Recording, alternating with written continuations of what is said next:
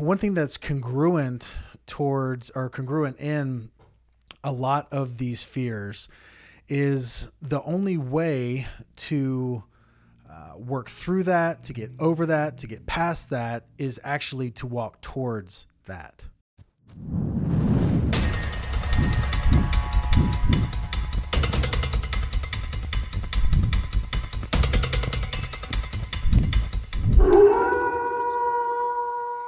What's up, everybody? Welcome to the Sales Wolves podcast. As always, I'm your host, Tyler Jack Harris, and I am a sales wolf.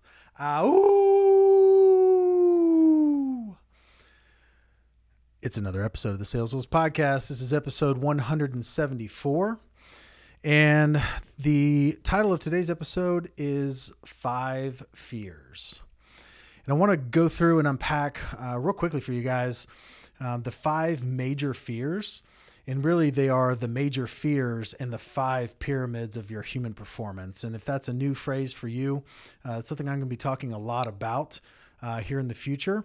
The 5 pyramids of human performance are physical, intellectual, wealth, relationships, and spiritual. So if you look at those 5 areas of life, that pretty much encompasses absolutely everything.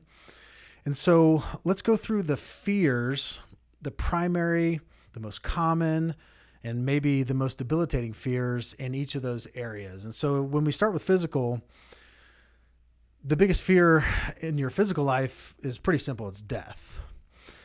And one thing that's congruent in a lot of these fears is the only way to work through that, to get over that, to get past that, is actually to walk towards that. And by that, I mean that fear. And so if you think of this fear of death, you have to start taking action towards that fear. So when you become afraid of something physically, and if you're afraid to die, you're afraid what happens when you die, when you're afraid of what your life will look like at that point in your life.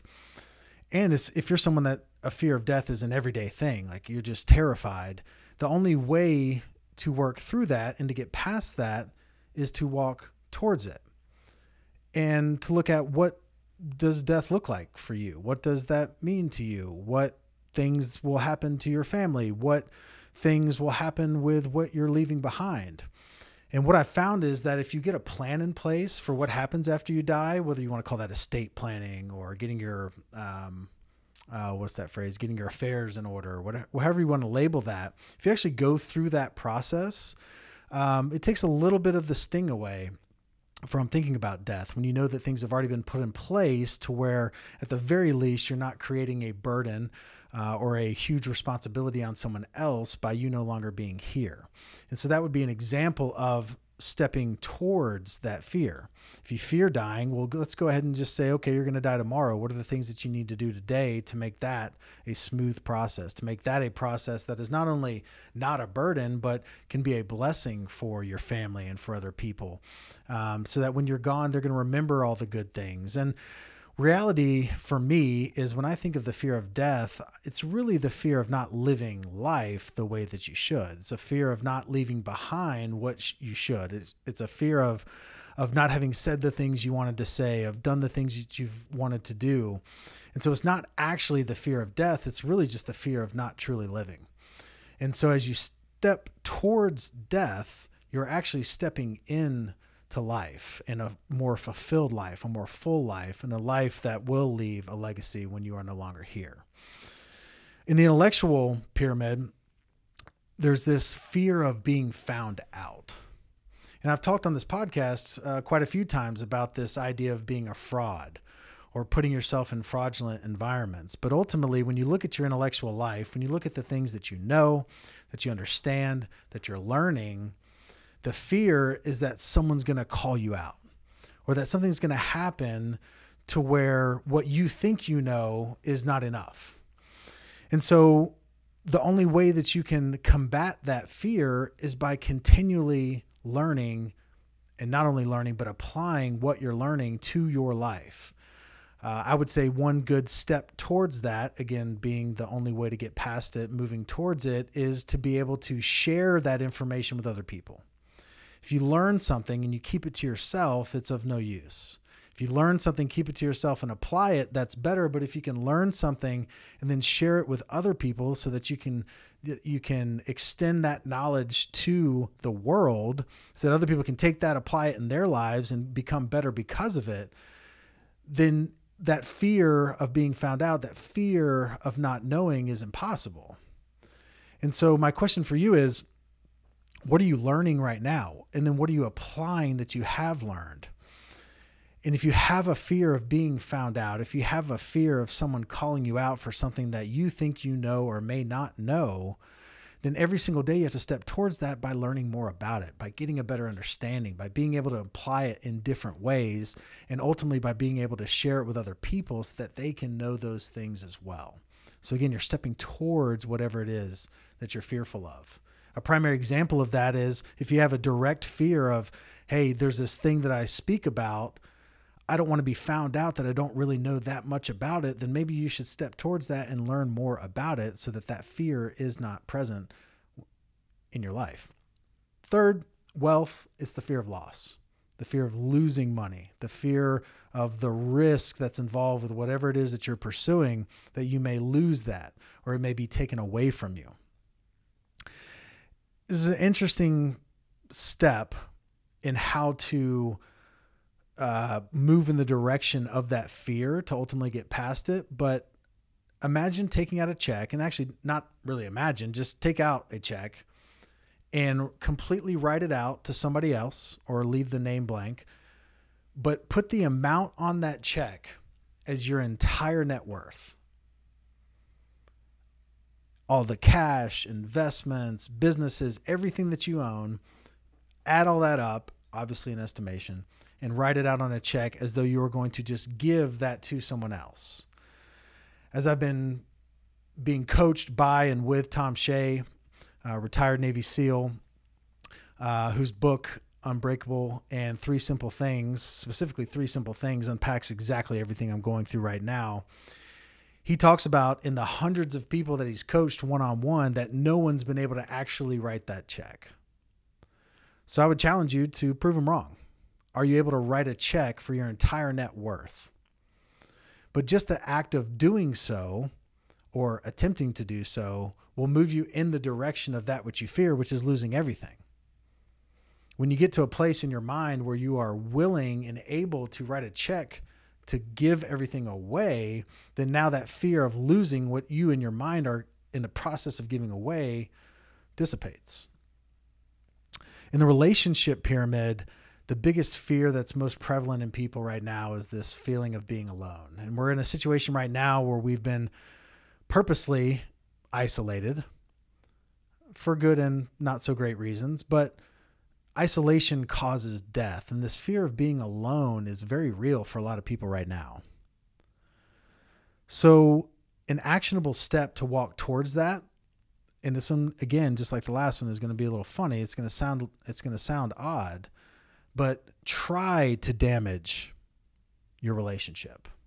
If you're married, try to damage it. Like, go home tonight and do something that's going to absolutely sabotage your marriage. Just like in the last fear, Tom has told me numerous times that out of the hundreds of people he's coached, no one will actually do it.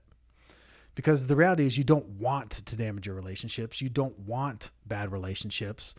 But this fear of not wanting to be alone, just step towards it. What would I need to do in order to actually be alone? I would need to damage the relationships from people around me. But as you actually go through that process of trying to damage the relationships around you, you'll realize that you can't do it. And you'll realize that you're actually not alone, because there are people that are in your life that support you and love you and care for you. The last one, spiritual, which is the fifth pyramid of human performance. The biggest fear is that life is empty. And this one is very, very, very serious. And the spiritual pyramid, if you are not in sync with your spiritual life, it crumbles the other four pyramids.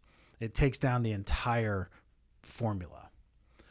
But the actionable step for being able to step towards this fear that life is empty or that life is meaningless is to simply try to prove that life is meaningless.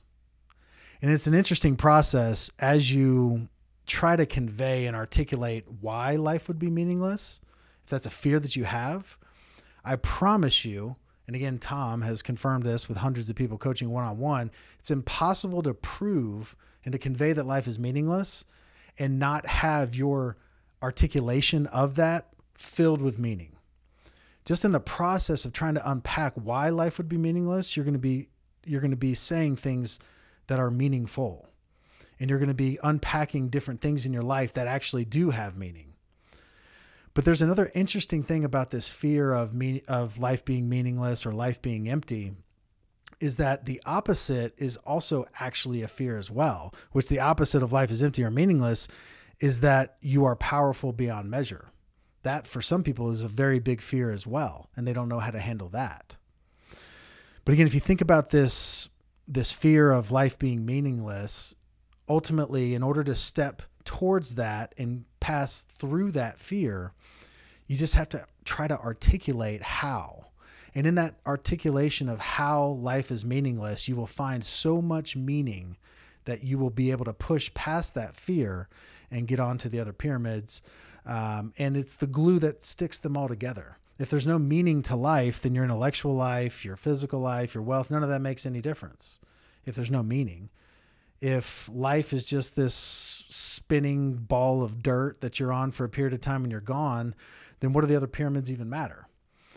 And so as you look at all 5 of these fears, death, being found out, loss, being alone, that life is empty, which one of those resonate with you? Which one of those are a fear that you may have right now or that you've had in the future? And which ones are the ones that seem to be coming up the most? On a weekly basis, which of those fears are most prevalent in your life? That would be the one that you want to start with. You don't have to start with physical. The one that's most prevalent in your life is the one that you ultimately need to start going down this path of walking towards it. Because unless you walk towards it, that fear will always be there. The more you isolate from it, try to pull back from that which is causing the fear, the more that fear is going to control your life. And so if you want to control the fear, and rather than have the fear control you, you have to take actionable steps towards that thing. It's no different than having a fear of heights and needing to actually put yourself in a position to overcome that fear of heights by going up on top of a building, getting on an airplane, whatever that may be. It's the exact same thing. The only way that you will overcome these fears is by walking towards them. So with that, guys, this is episode 174, the Sales Wolves podcast. As always, I'm your host, Tyler Harris, and I am a sales wolf. Ooh.